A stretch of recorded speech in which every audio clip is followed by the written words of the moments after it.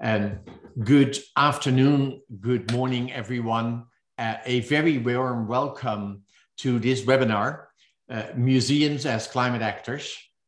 My name is Jules Kortenhorst. I am the CEO of RMI, and I am very grateful to welcome you here all today and to talk today about this important initiative connecting climate change to the role of art organizations and very specifically museums. We're facing a planetary emergency. Just a couple of weeks ago, the International Panel on Climate Change highlighted the fact that it is now code red for humanity to address climate change. And today we have an opportunity to explore the important role that fine arts and more specifically museums can play in solving this climate crisis. Buildings around the world are responsible for an astonishing 40% of greenhouse gas emissions. Museums, old and new, are contributors to this problem. But many museums lack the resources to make buildings more sustainable and energy efficient. Thanks to the vision of the Helen Frankenthaler Foundation, a new initiative is helping museums reduce their carbon footprint while reducing their energy cost. To tell us more about this initiative, it is my pleasure here to introduce Fred Eisenman. Fred is Chairman and CEO of CI Capital Partners, LLC, but he is also a member of the board of the Frankenthaler Foundation. Fred is based in New York, but joins us today from Madrid. And Fred, let me start by remembering this conversation that you and I had about 6 months ago, when you called me up, being introduced by a mutual friend, saying, there is a real opportunity here to do something that our foundation can contribute. And I think it was something that came very much out of your heart. So can you tell us a little bit of what led to that inspiration?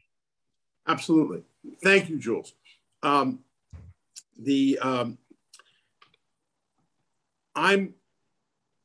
lucky enough to serve on the board of the Morgan Library, okay?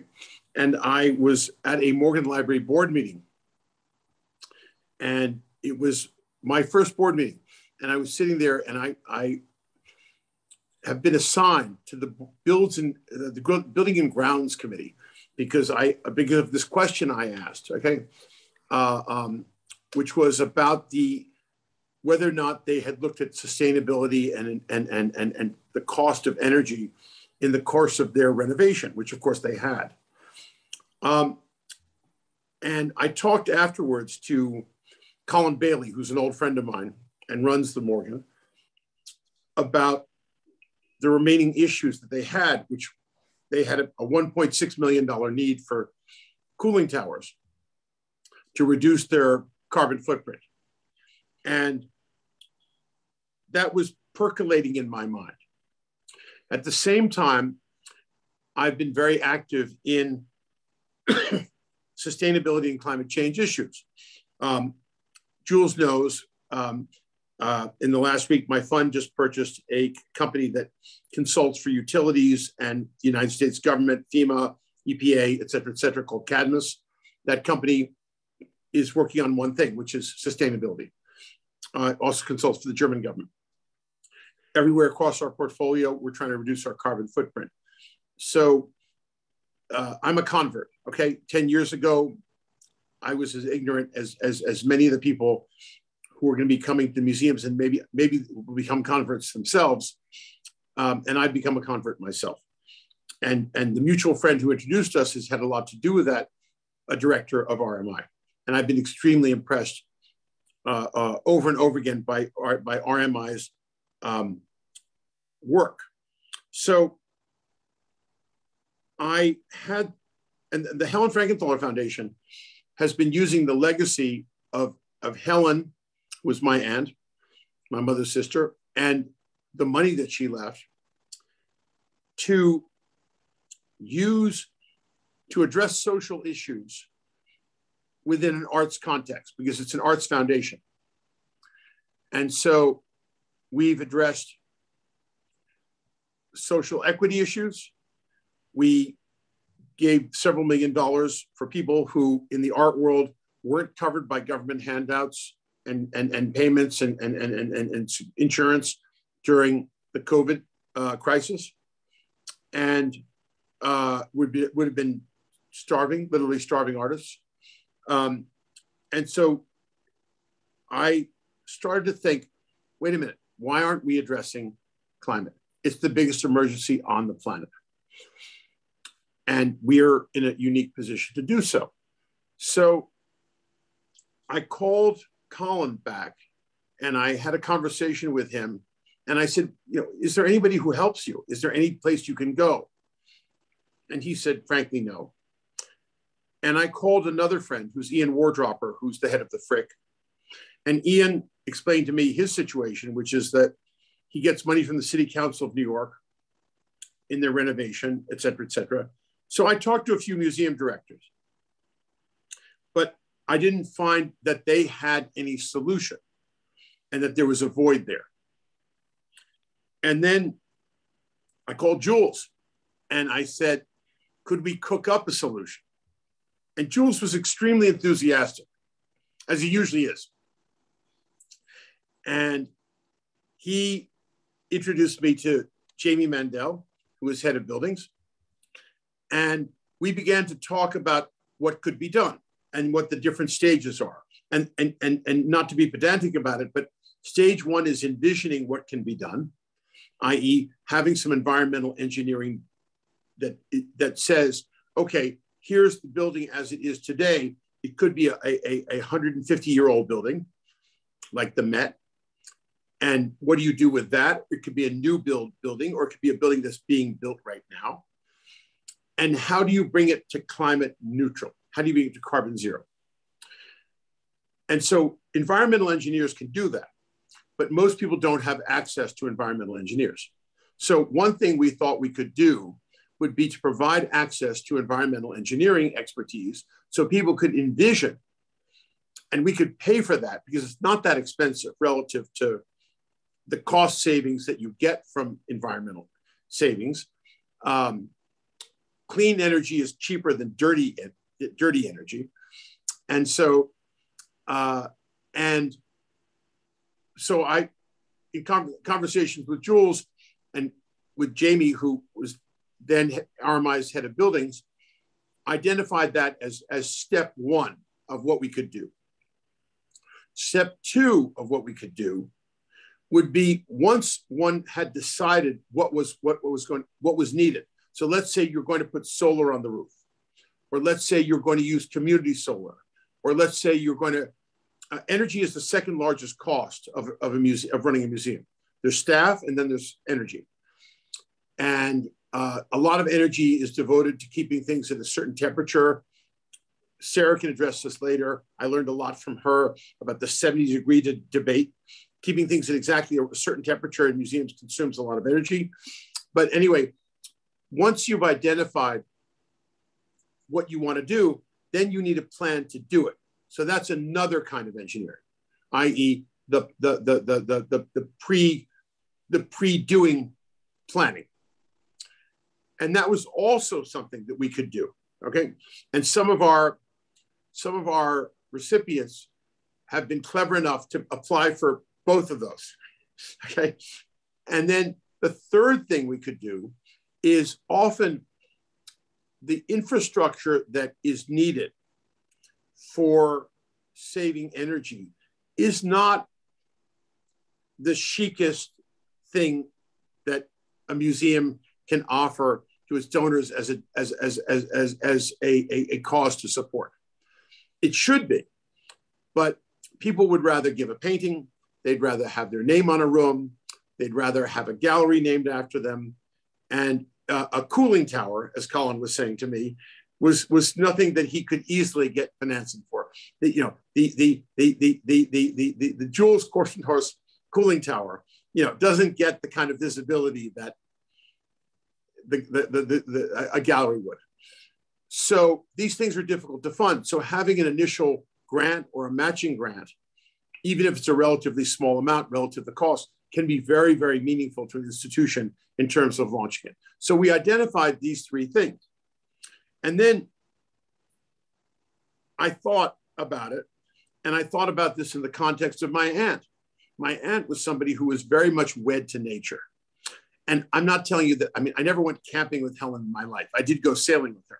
But Helen, I mean, the picture that you just saw up there is Cool Summer. And I take credit for the idea of putting Cool Summer up there as the emblem for FCI, because the summers are now awfully hot, okay? And also, I like the inversion of Cool Summer, because summer's not supposed to be hot. And things are a little wacky. But Helen always lived by the sea. My whole adult life, every time I knew her, Helen had a place by the water. She thirsted for the ocean and the sky, and many, many, many of her paintings are referred to nature. She spent her summers in Provincetown, where I visited her. She lived in Stamford, Connecticut, by the water. She lived in elsewhere in Darien, Connecticut, by the water, and literally, I mean, sea level. And so and I also thought about the influence of museums and how many people go. 7 million people a year go through the Met. And so if you can enlist in museums, museums are thought leaders. Life imitates art more than the reverse. So I went to the foundation and at a board meeting, and it's a small board led by the wonderful, Elizabeth Smith's our wonderful executive director. And I proposed this idea as a new initiative to my fellow directors. And I was met with incredible enthusiasm. I mean, just my cousin Clifford, who's the same age, who's chairman of the foundation, had just a big grin on his face, okay? And loved the idea. Elizabeth was very excited. Lise Motherwell who's my cousin through Helen's marriage to Bob Motherwell, was very, very excited, as was Michael Heck. And so we all started thinking about it. And Clifford kept saying, this is such a big idea. This is such a big idea. And this can go so far. And I was quickly introduced to Sarah Sutton by Jamie. And what I learned from Sarah was that we would be alone, that there's no other program that's doing this in the United States of America. And I'm sure there are lots of programs, that the German government's doing, et cetera, but that we were alone. Nobody else was doing this. So I thought, here's a chance to lead. Here's a chance to lead in a direction that's terribly important. And the rest went from there. So Jules, there's your answer. Thank you. And you have so comprehensively laid out the logic and the argument. So thank you for that. But I have one follow-up question. You and I have gotten to know each other, and I think we recognize in each other deep passion. You have a deep passion for art and a deep passion for sustainability, which, as you explained, you've newly found. But this issue of climate change was not on everybody's horizon for the last 30 years. I only came to this subject 15 years ago when I started to read on the planetary emergency that we face. In your mind, how would your aunt think about passion as an inspiration for the program that we are launching here today? I'm smiling because Helen would love this, okay? Because Helen was immensely smart. And she had this way of, when she would go, she had this this cognitive hum where she would go, literally, it was a sound she'd make. She'd go, it was as if she were eating something. She would eat a thought the way you'd eat something delicious, because she also loved food. But she'd go, and then as she digested the thought, and then she'd say, I got it, okay? And while we'd be discussing something. And in this case, Helen was a very passionate person herself. She was very, very bright and very rational, but also extremely, extremely well-informed, very informed on governmental, political, and current issues. And she would have been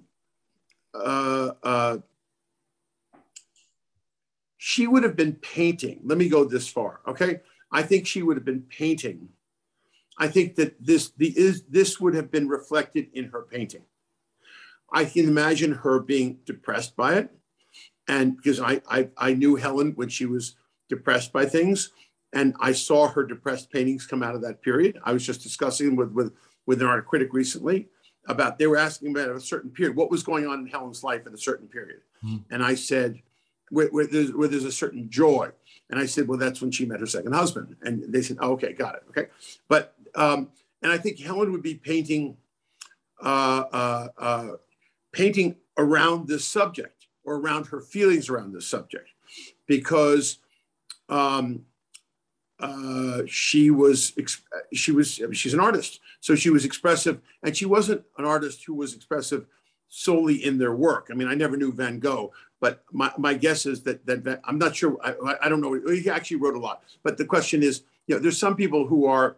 I mean, Bob Motherwell, her husband, Bob was a philosopher, and Bob was not somebody who would address in conversation what was necessarily coming out in his paintings, but in Helen there was a consistency, and and she was very conversant, so I would go so far as to say that if Helen were alive today, and I wish she were because I miss her, this would be in her work. Super. How wonderful to link the name giver of the foundation and the source of the success of the foundation to the work that we're discussing today. Thank you, Fred. We'll come back to you during the panel. Sure. Can I now ask to introduce our panelists? We have Elizabeth Smith, who is the executive director of the Helen Frankenthaler Foundation. She joins us from New York City, and she just told me earlier that prior to becoming the ED, she spent many, many decades as a curator of museums. On the panel today as well is Sarah Sutton, already referred to here before, the CEO of Environment and Culture Partners and the administrator of the Frankenthaler Climate Initiative Grants Program. And Sarah is with us from Tacoma, Washington. And finally, pleased to introduce my colleague, Victor Oge. Victor is a bioclimatic architect and a principal of the low embodied carbon program of the buildings program at RMI. And Victor is here in beautiful Boulder, Colorado. So let me start with you, Sarah. Can you tell us how important is the cultural sector in addressing climate change? And why hasn't it gained more momentum yet? Why are we just now seeing the cultural sector starting to adopt climate action? Thank you, Jules. Well, I think this is a whole of society issue that we have to tackle. Climate change, as you said, is an emergency, and it's time for every sector to step up. Museums are included. On occasion, they wish that they could step out, and I just see no path for them to do it. They've been slow to pick up on it because this is mission-based work, and many institutions, like art museums and history museums, felt that the mission was more appropriate for science and children's museums rather than art and history. But this is an anthropogenic issue, and so I'm glad to see that they've all come along and joined the fray as well. I think maybe we'll have Elizabeth give us a start, and then I'll follow in with descriptions of some of the awards at the end of the presentation. Great, thank you. Elizabeth, over to you.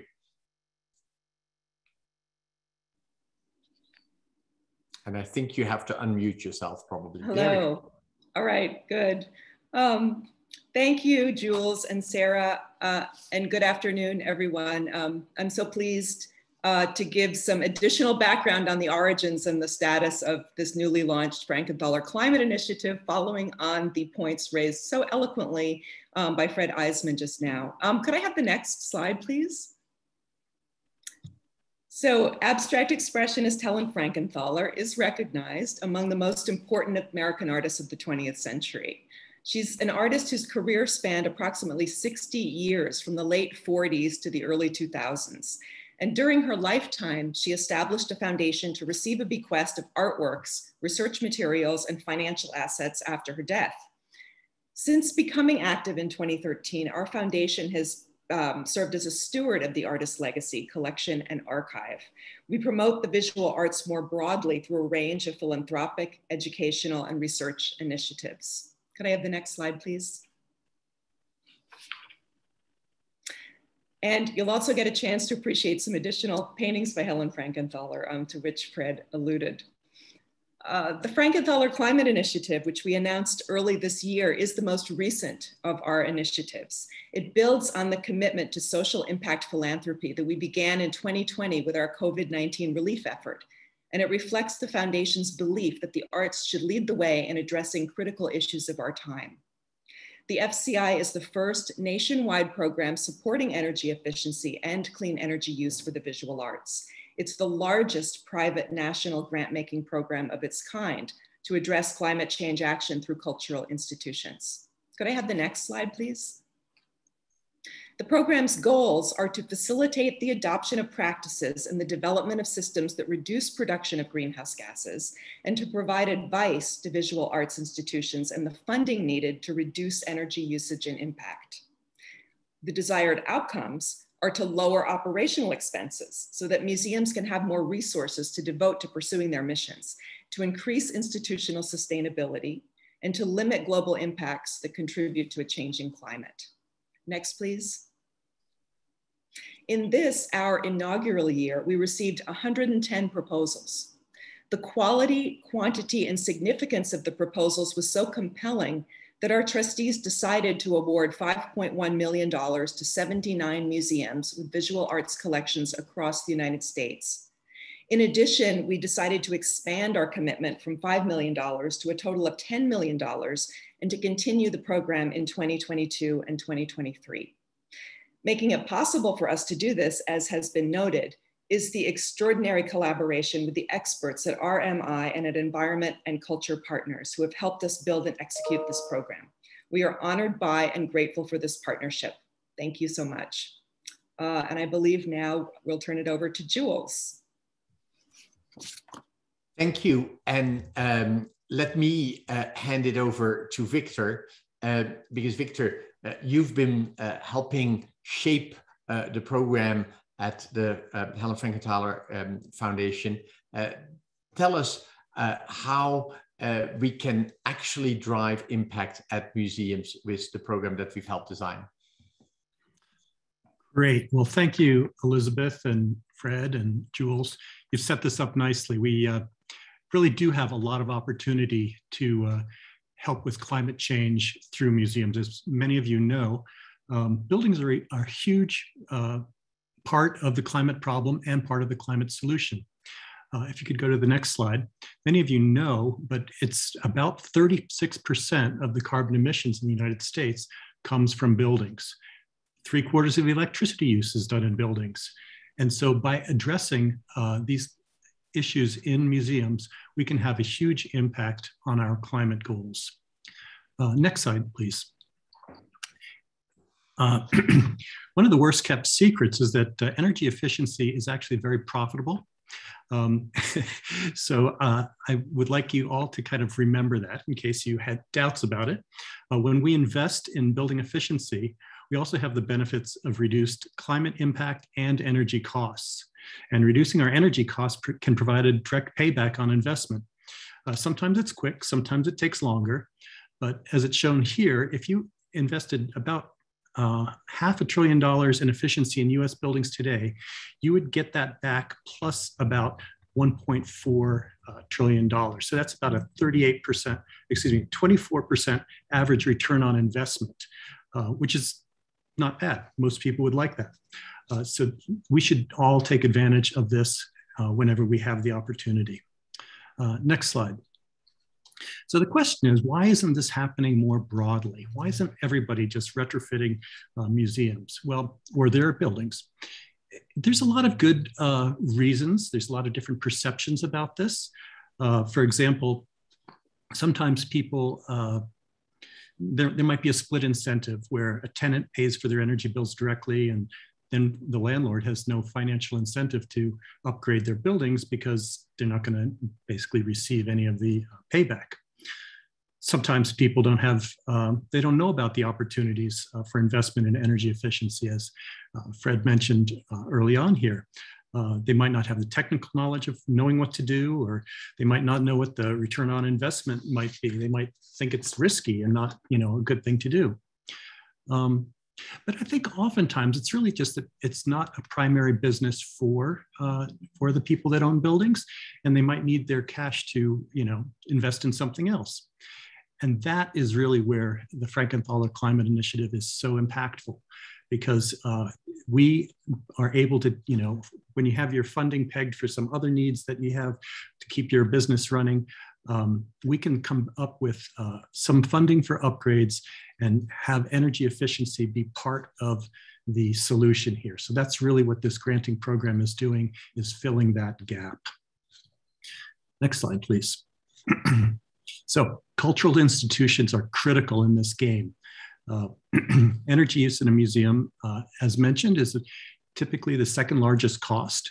So as soon as you start to address that and reduce the costs associated with providing the heating and cooling and lighting in a museum, then you might actually have more money for the staff and for the running of the museum. So it's a sustainability in the operations of the museum, as well as sustainability from a climate perspective.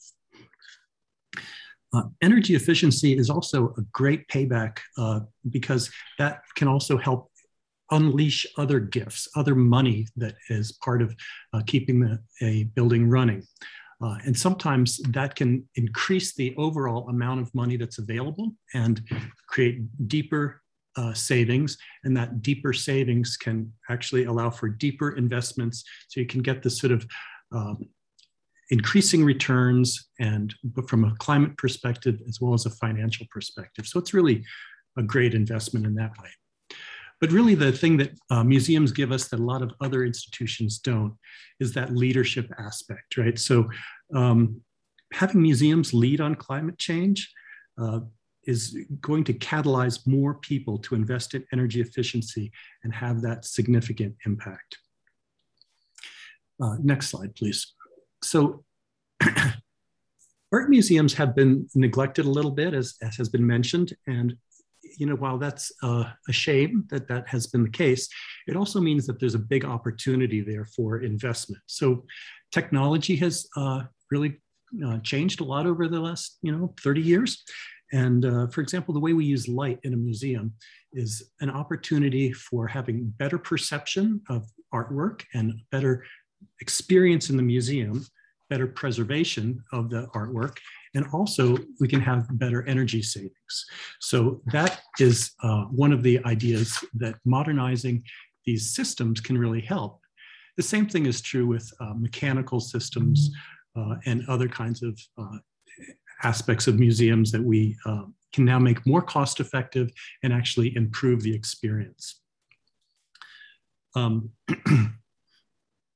Finally, I would like to talk a little bit more about the grants that are actually available here. So next slide. We are offering 3 kinds of grants through the Frankenthaler Climate Initiative. The first are these scoping grants, and the scoping grants really are meant to help you figure out what needs to be done. It can actually be a little bit more than that. You can actually audit the museum, do some monitoring, or commissioning, which commissioning actually helps you make sure that your building is running correctly. Very few buildings out there are optimal in the way that they're currently running, and having these scoping grants can be part of immediately having some impact, as well as figuring out how to get to these clever, deep energy retrofits. Next slide. The second type of grant that we offer is a technical assistance grant. And these are really good for helping you kind of figure out the design and specification of the sorts of things that ought to be done. And also they can help you hire people that will allow you to get more funding. So it can actually help you get more funding directly, or actually work with an energy service company that therefore can provide some kind of financing as well. The third type of grant is an implementation grant. And as it says, it's about implementation, getting things done. And sometimes these are seed funding grants, right? So it provide a little bit of money that would get batched in order to get to the final implementation. Or sometimes it can actually cover the whole amount of the retrofit. If it's a small lighting retrofit or a single piece of equipment needs to be replaced, the implementation grant may cover the whole thing, in which is fantastic, because really then we can start saving more carbon and more energy immediately. And that's really what the Frankenthaler Climate Initiative is all about. So that's the overall approach of the Frankenthaler Climate Initiative, directly addressing climate change, using our cultural institutions, and providing scoping grants, technical assistance, and implementation grants. And it's really quite effective. But to tell you more about how effective that can be, I'd like to turn this over to Sarah Sutton. Sarah?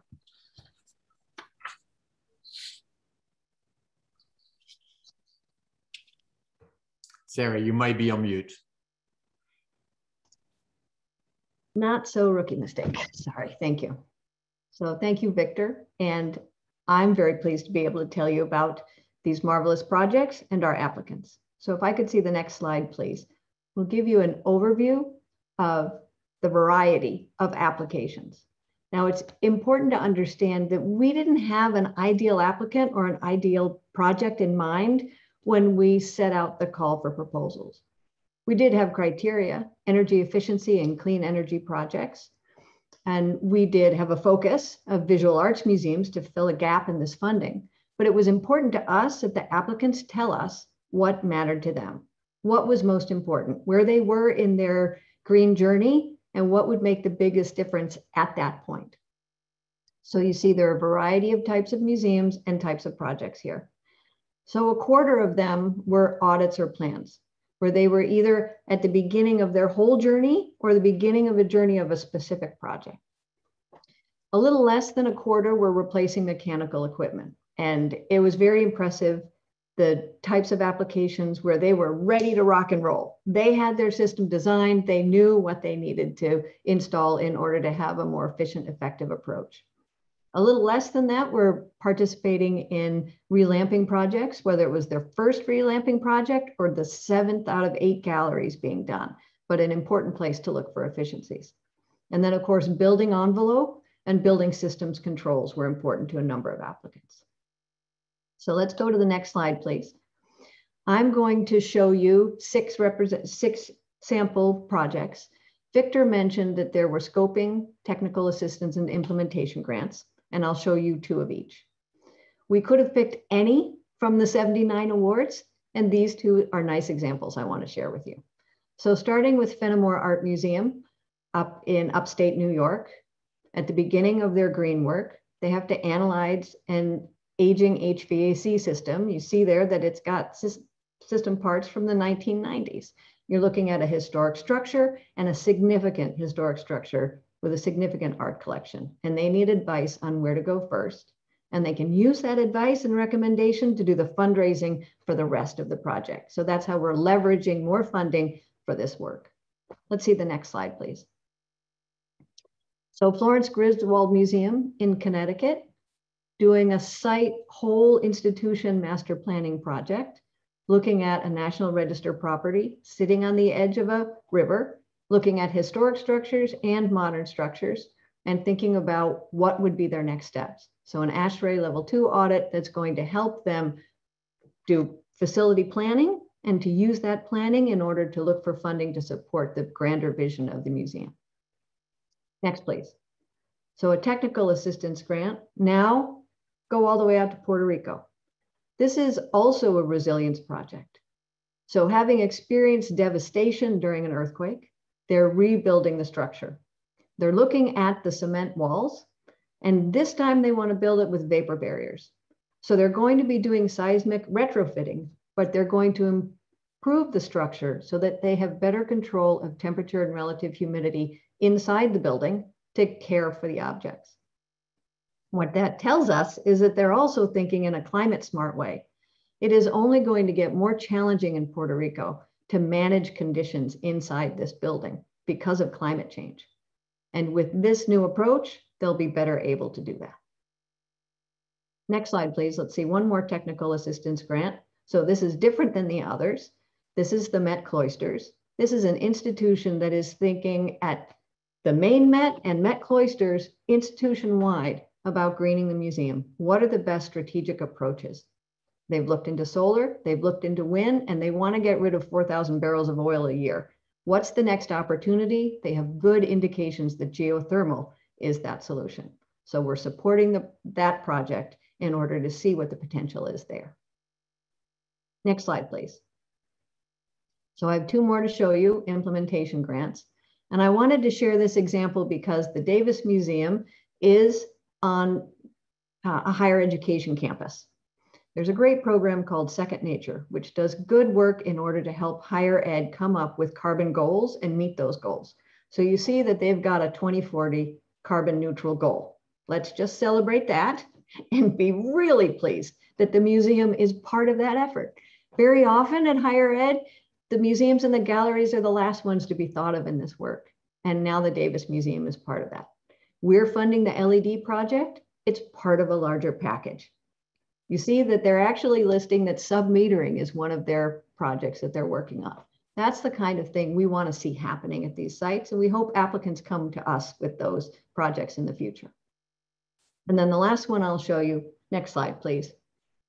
California Indian Museum and Cultural Center also, and it's an implementation grant, but it's also a resilience grant. They're so far in their climate journey that they already have the solar panels up and working. They're in a high fire risk area. What they want to be able to do is store solar energy so that they can run for 3 days with clean, cool air inside the building for objects and for people as a cooling center, a healthy, safe cooling center. Whether their area is shut down intentionally to avoid fire damage, so I mean the power is shut down, or it's a power outage because of a storm event. They have 3 days of resilience there with this project. All those projects are something we're so proud of and so encouraged by that we're really thrilled to have been able to do this. And we're thrilled that the applicants brought us such great ideas. So I'll stop there and I'll turn it over to Jules. Thank you. Thank you, Sarah. And can I invite all of our panelists now to turn their cameras back on? There we go. I see Elizabeth, I see Victor, Sarah, Fred, turn on your camera in the bottom left-hand corner of your screen. There you are, great. And we can have a bit of a dialogue here over the next 20 minutes. And I'd like to ask the first question to you, Elizabeth. How has this initiative been received? What has been the response from the art sector, from the culture sector? We've had a tremendous response from all corners of the art world. It's been extremely positive and enthusiastic. And I think in large part, of course, it's because few others are supporting initiatives of this kind in the visual arts. We certainly hope that this great outburst of excitement will inspire others to step up and join us to help museums with the resources they need to affect change. Great, thank you. And Sarah, do we already have some indication that if a museum does a sustainability project, does a climate change or energy efficiency project, that visitors to the museum react positively? I realize that the projects that we're granting to are still in implementation or only just getting started, but has there been prior experience that we can refer to?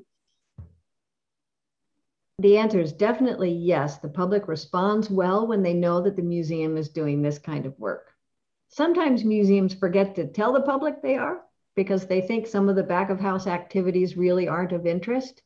But every time they do, they get good feedback because the public appreciates that the museum is doing a good job with its charitable contributions, the limited resources available to it, and on behalf of the community in an education point of view and a health and safety point of view. It's not an art museum example I have for you, but the Detroit Zoo planned a single-use plastic phase-out project for 3 years. And they did an excellent job of preparing the public. By the end of 3 years, there will be no single-use water bottles on property. They met their goal within 2 years, absolutely zero pushback from the public, and instead great encouragement and appreciation that they were doing this work because it was for the good of everyone. So I've yet to run across a museum who struggled in any way for doing this kind of work. Great. And building on a point that Victor made earlier, not everybody understands how energy efficiency in the built environment can be so profitable and so make such an easy impact, right? So would that be a theme that you would highlight in any announcement around the progress that museums are making? Yes, and so yes, I would love that they would say what the return on investment is, how quickly it's paid back. And they explain how they reinvest that money in the mission of the institution, in the educational programs, or in more sustainability work. And when Fred and the board were designing this project, one of the messages was, this frees up money to reinvest in art education, art purchases, public engagement.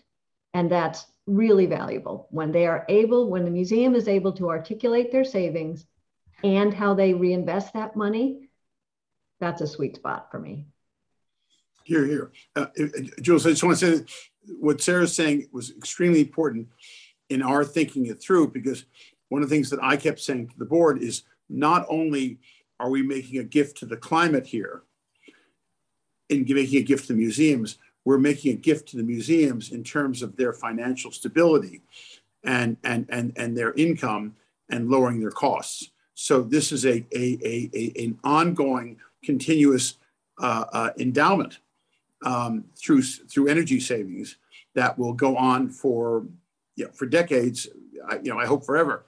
And that's the thing that nobody talks about. But the people need to learn how much cheaper clean energy is.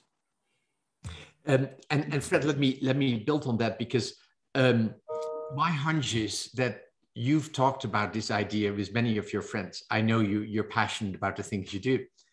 And what has been the response among your circle of friends and associates who I think are probably involved in the art scene in many ways and maybe donors to museums? Have they said, oh, that sounds so boring, or have they embraced it?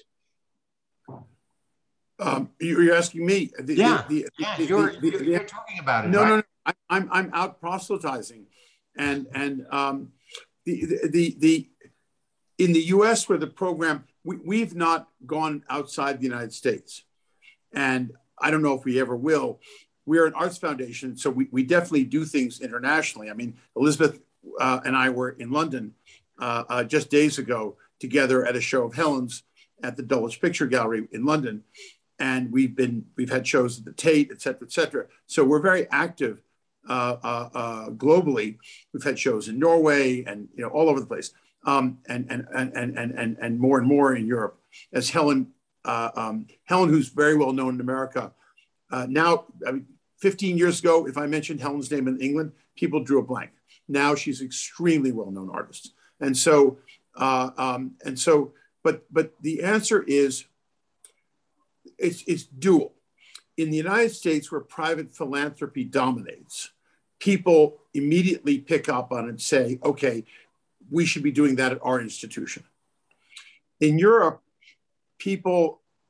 philanthropy and museums almost are entirely government funded because it comes out of people's taxes. But at the same time, European governments are much more on the forward foot on climate change than American governments. So the net effect of that is that Europeans tend to be more passive and more complacent about it because they assume it's being taken care of.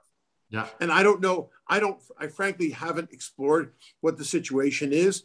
I just got to look at the new Courtauld galleries in London. As Elizabeth knows, I'm on the US Friends of the National Gallery in London. In the US, I was at a dinner in Cambridge Monday at the Fitzwilliam Museum in Cambridge. And Jules, you're making me want to call up everybody and say, what's your what are you doing about it? Okay.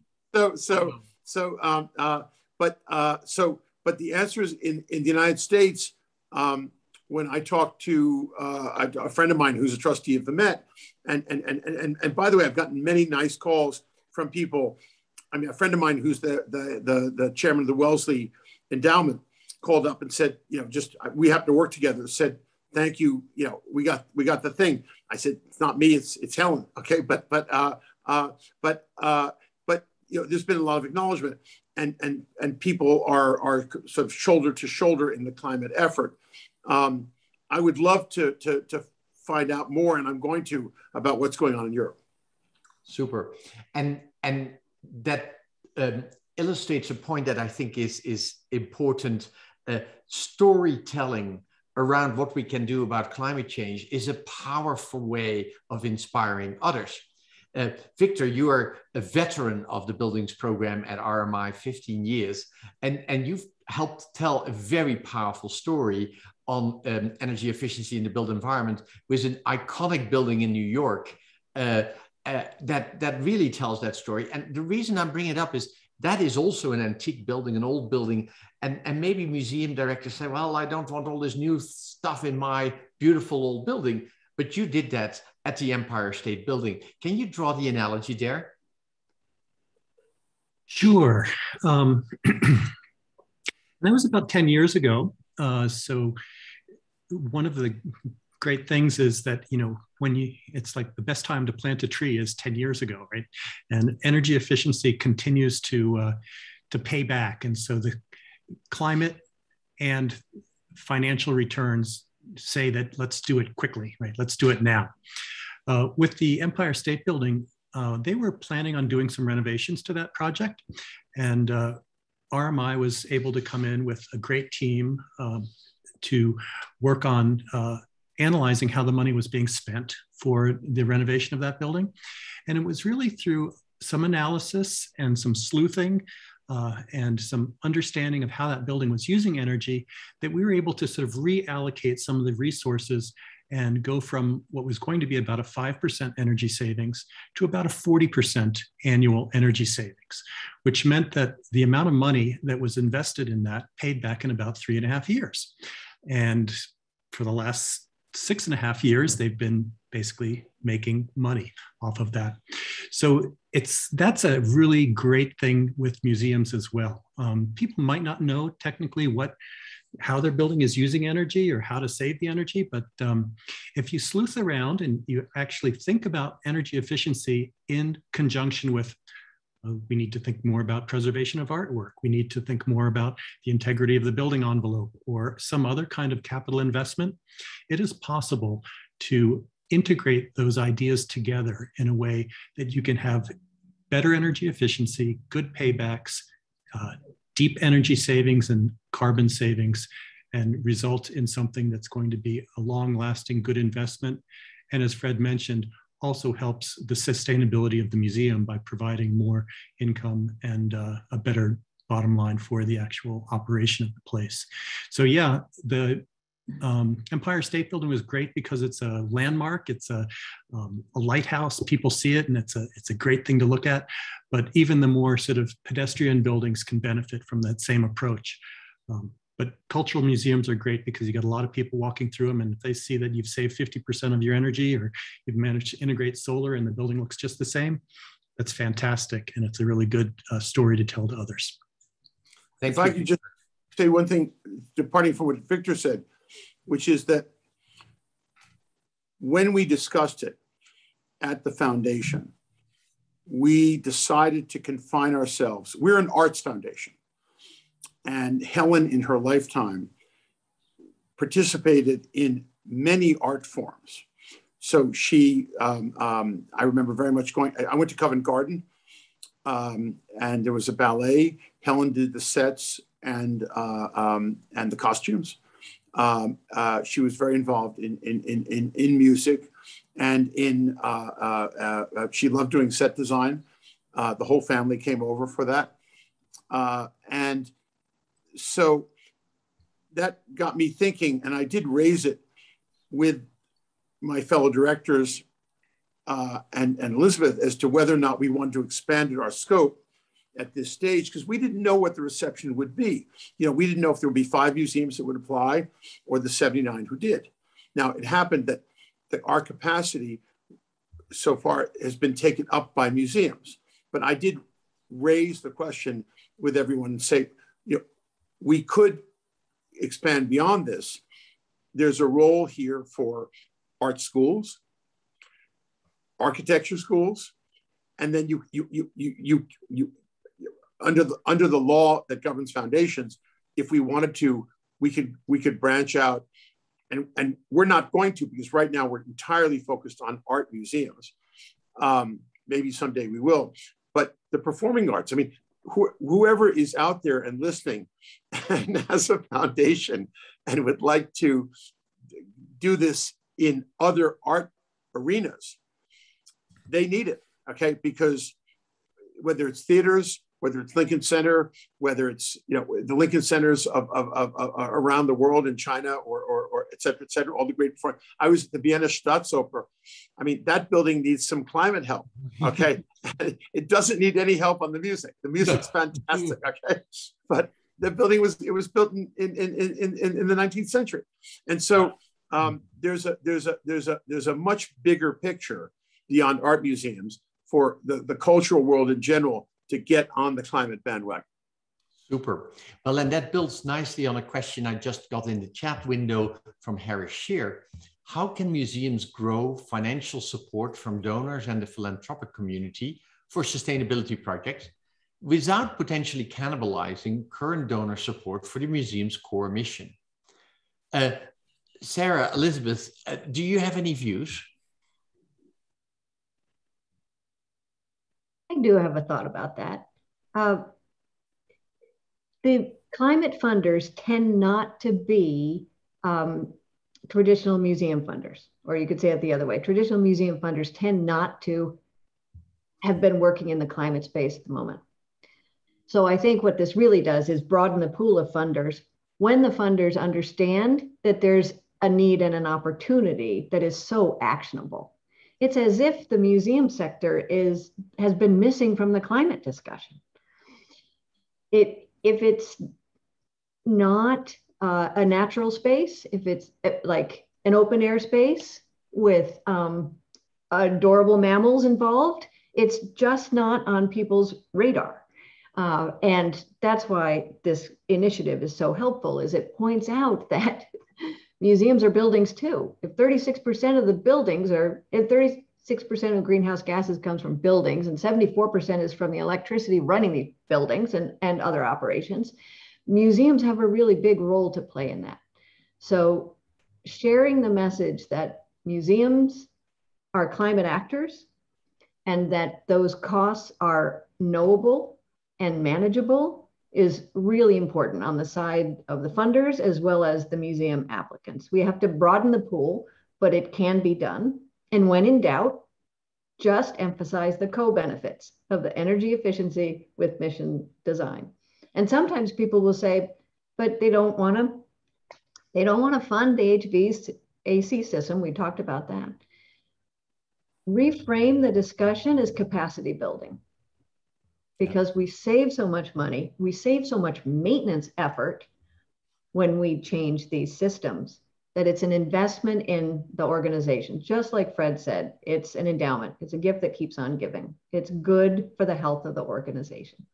And if I could add to that, I think, to give you a very specific idea, one could, and in response to that question, one could make, let's say one is going to make a gift to a museum of whatever amount. Yeah, pick a number, $25,000. And you're going to make a gift of $25,000 because you're going to fund the acquisition of a particular kind of art that one likes. Let's say 20th century British modern painting, because I just was in England. Or actually, let's say abstract expressionists. Okay,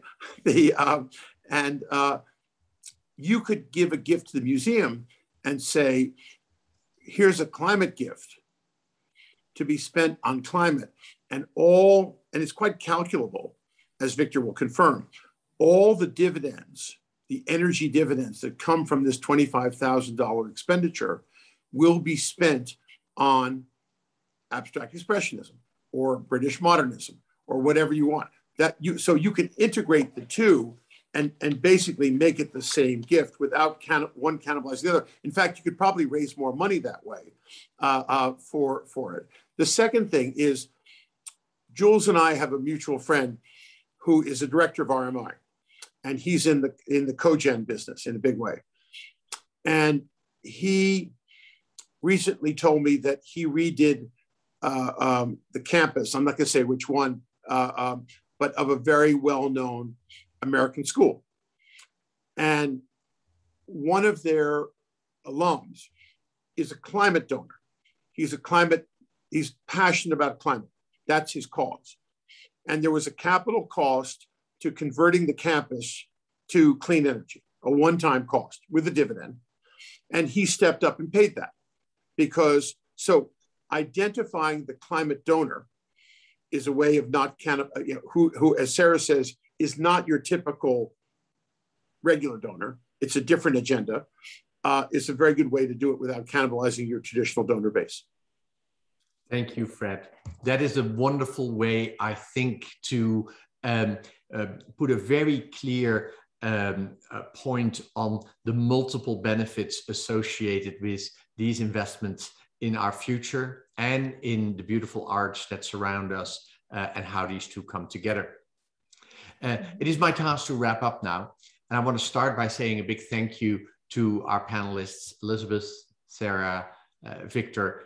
Thank you very much for this inspiring discussion.